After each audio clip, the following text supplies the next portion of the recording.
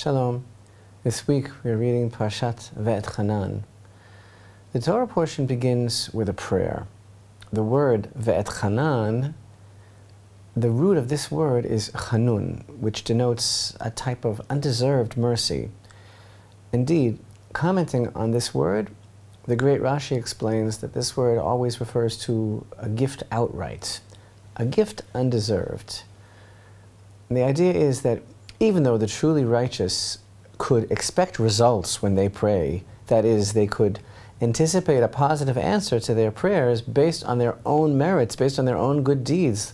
Look, God, look what I've accomplished in this world, look what I've done for you. But no, that's not how they do it. Vaetchanan, the idea is that Moshe is explaining when he prayed, the great tzaddikim, the righteous people, they never approach God on that level, but they only ask for God's mercy as an undeserved gift.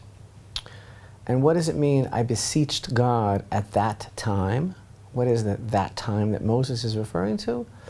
He's recalling to Israel that after I conquered the lands of Sichon and Og in accordance with God's instructions, I thought that maybe the Almighty would rescind his decree, might be prepared to allow me to come into the land of Israel after all, but that wasn't the case. So as our portion opens, Moshe is recounting how he implored, begged, besought God to rescind his decree against him and allow him to enter into the land of Israel after all. And speaking of his own prayers that he offered at that time, Moses here states, I implored Hashem at that time saying, my Lord, Hashem Elokim, you have begun to show your servant your greatness and your strong hand. For what power is there in the heaven or on the earth that can perform according to your deeds and according to your mighty acts? Let me now cross and see the good land that is on the other side of the Jordan, this good mountain and the Lebanon. He doesn't seem to be asking, at least in the simple words, he doesn't seem to be asking to live a long time there. He didn't even ask to stay. As the sages state, did Moses have a desire to eat the fruit of the land of Israel, to be satiated from its goodness? No, he wanted an opportunity to fulfill the special mitzvot, the special commandments of the land of Israel that can only be performed in the land of Israel. And here, according to the simple meaning of the words, he just wanted to see. And to see what? It says, this good mountain and the Lebanon, the Lebanon. And the words, this good mountain, actually allude to Jerusalem and the concept of the Lebanon, an allusion to the Holy Temple, made from the cedars of Lebanon, which brings about the whitening, as it were, the lightening of sin. The root of the word Lebanon, Lebanon, being Lavan, which means white. So here, once again, there is no coincidence. Parashat Vaetchanan falls out this week, which began with the fast of Tisha B'Av, the fast of the 9th day of the month of Av, commemorating the destruction of the holy temples. And this Shabbat is known as the Sabbath of Comfort, Shabbat Nachamu, based on the first words of the Haftarah, the prophetic reading of this Sabbath beginning in Isaiah chapter 40, comfort, comfort my people. And this week also includes a festival, at least a festival in the time of the Holy Temple, known as Tu B'Av, the 15th day of the month of Av, which is a time of great rejoicing in the time of the Holy Temple. And we see that the Parashat Vaetchanan, begins with a strong connection to the Holy Temple, Moshe's desire to see it. Essentially, this Parasha's theme is Moshe once again preparing his people for beginning their new life in the land of Israel. The entire Torah portion is replete, simply overflowing with Moshe's love for God, his love for his people, and his love for the land of Israel, which he was not going to be entering into. And the integral, irrevocable connection between the performance of God's commandments and the land, And thus we read in chapter 4, for example, "And now, O Israel, hearken to the statutes and to the judgments which I teach you to do, in order that you may live and go in and possess the land which the Lord God of your forefathers is giving you. Do not add to the word which I command you, nor diminish from it, to observe the commandments of the Lord your God, which I command you.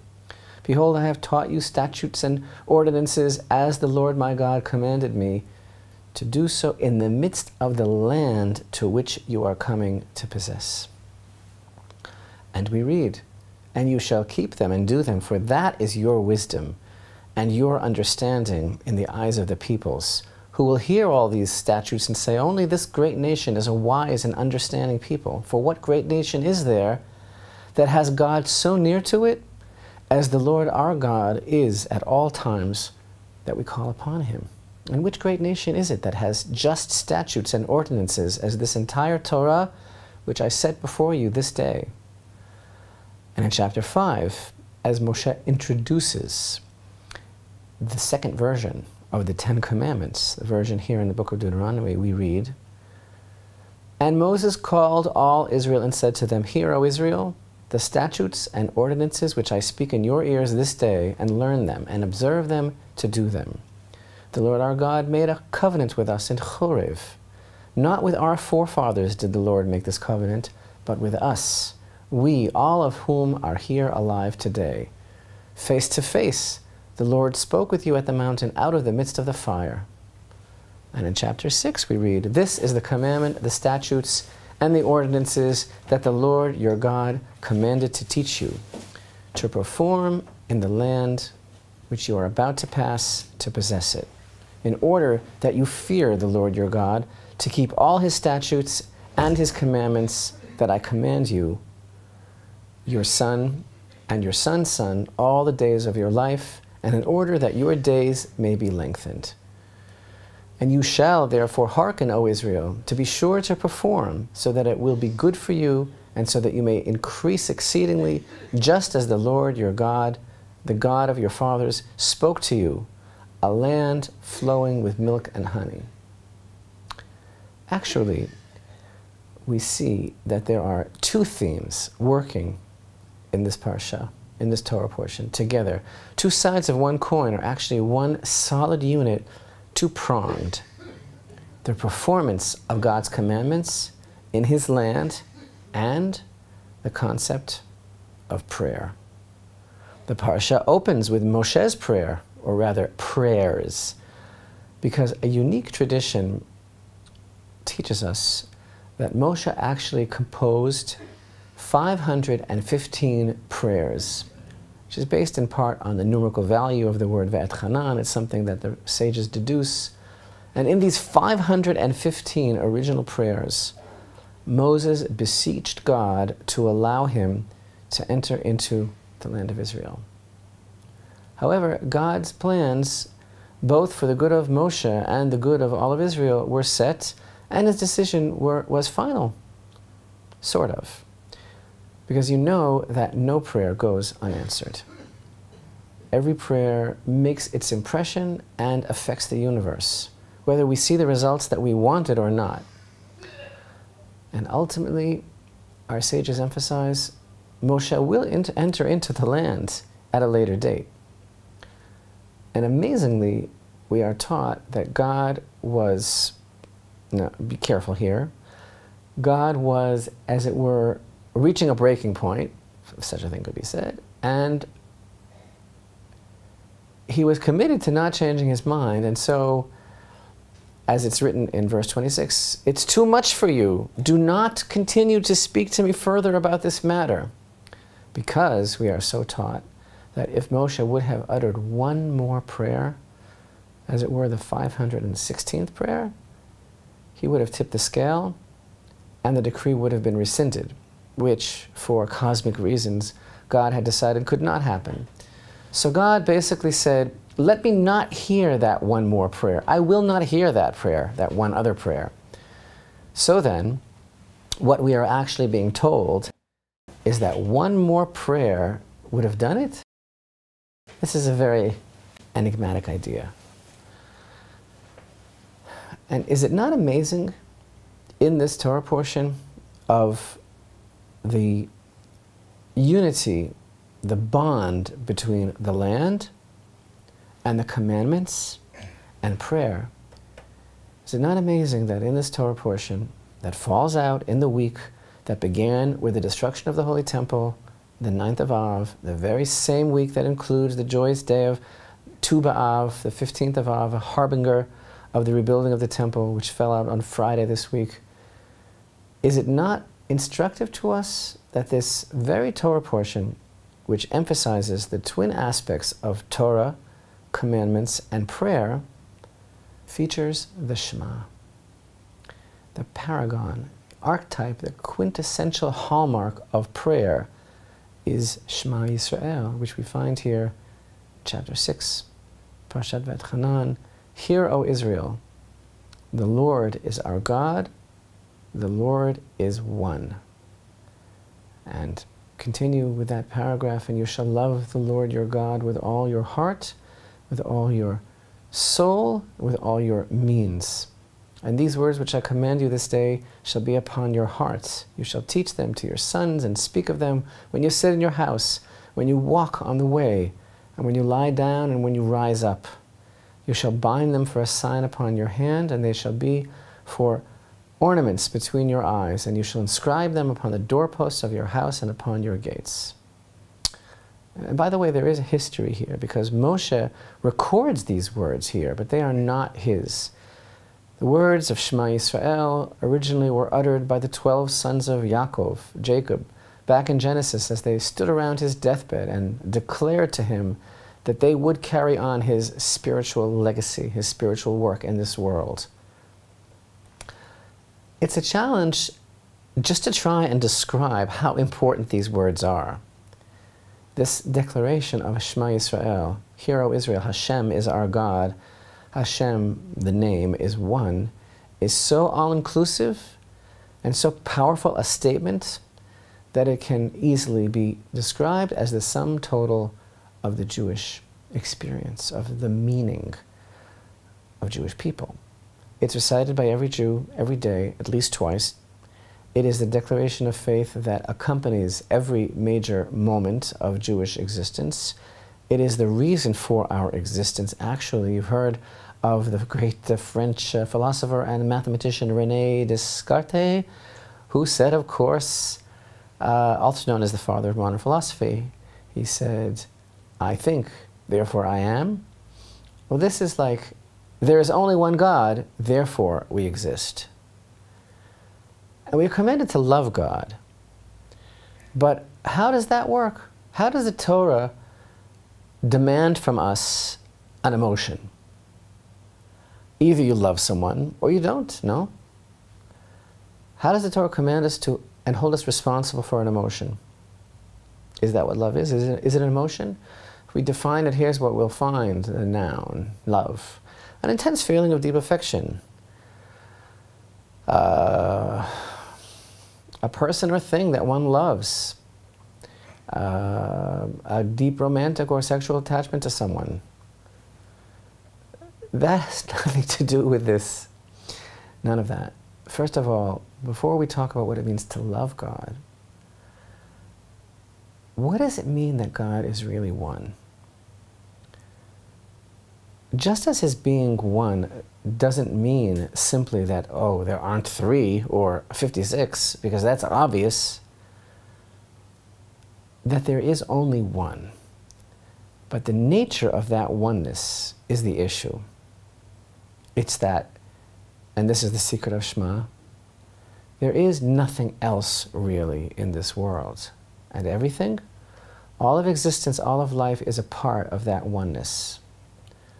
So we are taught, what does it mean to love God with all your heart? It means that we are completely focused on God as being our life with every aspect of our personality, whether positive traits or negative, with our whole person. What does it mean with all our soul? With the understanding that our soul isn't even ours, it's on deposit, it's his, and were he to take it from us for the fact that he is one and we have to declare that, If that's the price, then that's the price. And what does it mean with all our means? It means obeying Him is the most precious commodity, no matter what it costs. This is so comprehensive that it's actually like Moshe's 516th prayer. And we say it every day. We declare to the whole world that there's no one else we love, there's nothing else to live for, and indeed nothing else at all really in this world other than God. That oneness is so comprehensive and so all-encompassing that that's the subject of our love, meaning that is the subject of our totality, of our being, of who we are, of why we exist. And this understanding and declaration of this oneness as the object of our love is that which Moshe here bequeaths to the people of Israel, and it's the totality of our being that it expresses. This very week, when we're so focused on our holy temple, this week, which began with Tisha B'Av, the day of mourning for the holy temple, and concludes with the 15th of Av, a joyous day in temple times, and Shabbat Nachamu, the Sabbath of consolation, all these dates that are totally focused on the holy temple. This week, in which Parashat Vaetchanan begins with Moshe's fondest prayer to enter into the land and behold the holy temple, this week has it all.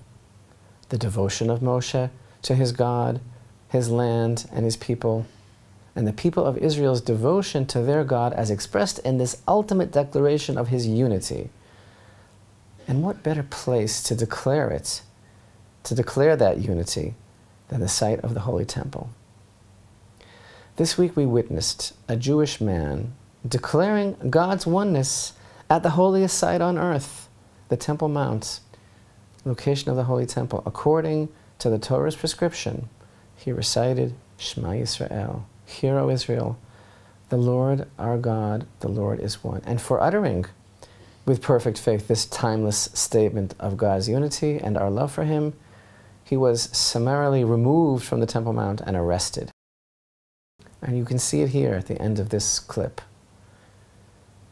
Did Moshe see that coming? When he begged God to be able to see that good mountain and the Lebanon, he wanted to experience the Holy Temple, and God denied his request. Perhaps it was this very scene of pain, pathos, injustice, and desecration that God wanted to prevent his beloved and trusted servant from seeing. But we, who have come into the land, who have been given the legacy of Moshe, we who have come into the land, let us keep declaring God to be one and His name one at the site of the Holy Temple and everywhere, until the whole world knows that there is only one God in the heavens above and on the earth below, whose name is one. For this is the divinely mandated task of the people of Israel in their land, keeping the commandments of God. Shema